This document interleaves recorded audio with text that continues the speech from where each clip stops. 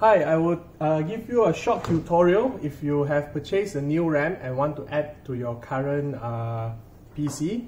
And for example, your RAM is made of different brand. Okay, there's actually some steps that you need to follow. First, turn off your PC. Okay, once it's off, turn it on again.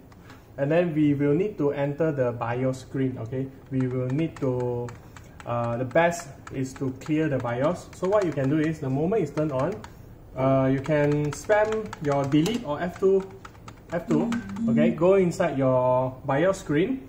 Usually we will go to the, because every BIOS is different, so usually what we will do is we will go to the advanced mode.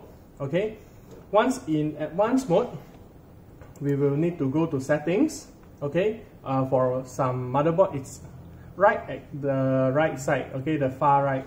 You need to go to the save and exit place, okay, on the screen, save and exit.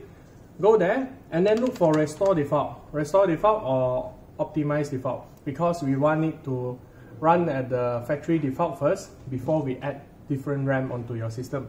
So restore the default, load optimize, yes, and then save changes and reboot. Okay, after that your PC will shut down and reboot. That is very normal. Wait for a bit, and then we will need to enter again into BIOS to confirm that it's already resetted into a default before we turn off the PC to install the new RAM.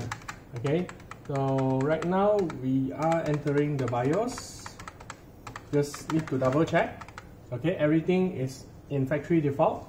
So what you can do, shut down your PC, everything is shut down.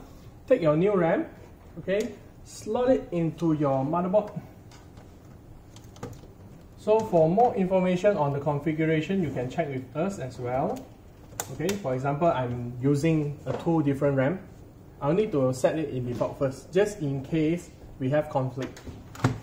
Okay, we'll start the PC again. Go back into the same procedure. Okay, spam your delete and F2 key to enter BIOS. Right after that, we will need to set the XMP profile if it's available. So if you have two RAM that comes in different frequency, for example 2666 and 3002, you will need to follow the slower one, which is the 2666. Okay, now I'll go into my advanced mode. Settings, usually some is on the OC page, some is called OC tweaker, things like that.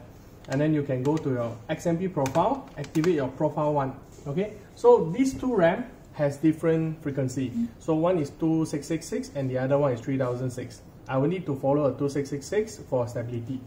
So once I activated my profile one, I can click F10, okay, on the keyboard F10, which means save, and then enter save and exit.